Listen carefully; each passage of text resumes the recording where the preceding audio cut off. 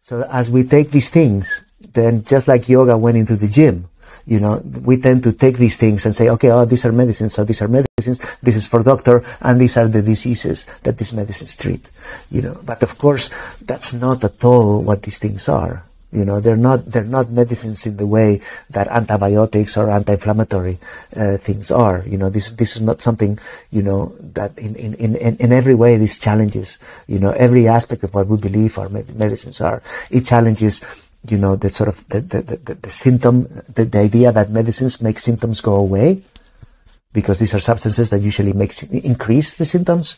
It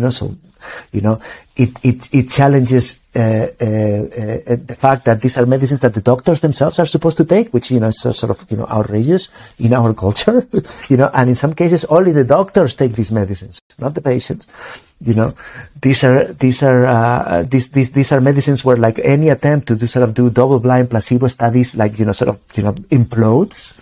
Right? So, this, thing cannot be ruled out, not in the way that we do with other things. These are things, and most importantly, these are sort of plants that just sort of blow, either we need to make the concept of medicine much, much wider, or we have to accept that these things are a lot more than medicines. Because most of the people taking these plants, even in our societies, don't have a medical diagnosis. They're not the stuff of doctors. Not really. Most people are, they wouldn't have a medical diagnosis. So, why are they taking these plants and these psychedelics? Well, because they're engaged in process of, self-knowledge, in processes of, meaning-making, personal sort of understanding, a self-autobiographical, a spiritual development. I mean, I don't know, you can call it 100 names and you're still falling short of of the totality of what is happening here. Right. So the amputation, which is,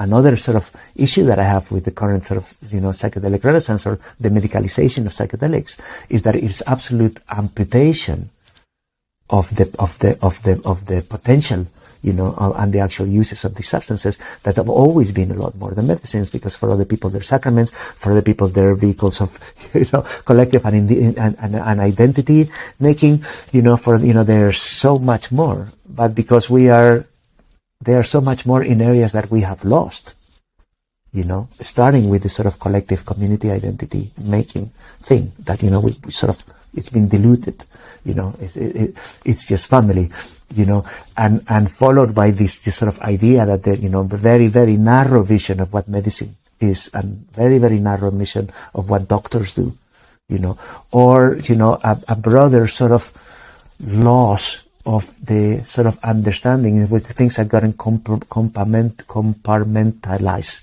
So religion and spirituality stands over here, medicine and therapy stands over here, and then this other thing that I don't know what to call it, education for adults, how to live, right? This stands over here. And these for us are three completely different things with three completely different specialists, and they never meet. God forbid we're going to put together religion and medicine, or, and yet these substances, have aspects, key aspects of all of these things. At the very least, I'm leaving here, creativity, a bunch of other things, but very, very roughly, we are presented with something, that in the indigenous context, it's all of these things at the same time. It's spirituality, it's therapeutic, and it's community.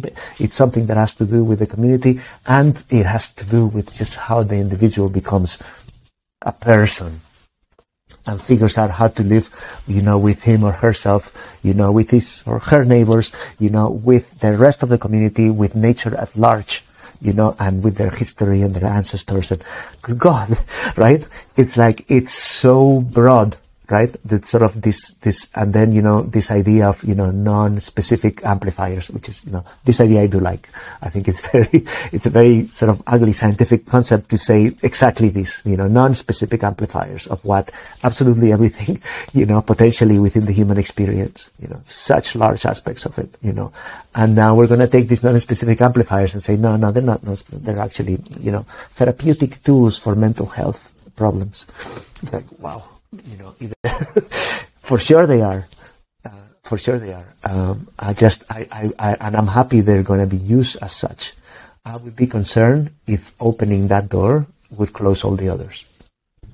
Because if we decide that these are pharmaceutical drugs that only psychiatrists can prescribe, you know, to people who have a psychiatric diagnosis, like, you know, post-traumatic stress disorder, long-term depression, whatever, if we decide that's all they are, then that's all they will become. And then people who don't have a psychiatric diagnosis won't have access to it. Indigenous people who have been using them for thousands of years won't be able to work with them outside of the countries because, you know, this would be medical sort of Quakerism, or they'll be practicing medicine without a license, or dishing prescription medicines without, you know, the proper degree, right? I mean, there's so many sort of doors that close, you know, as that single door opens.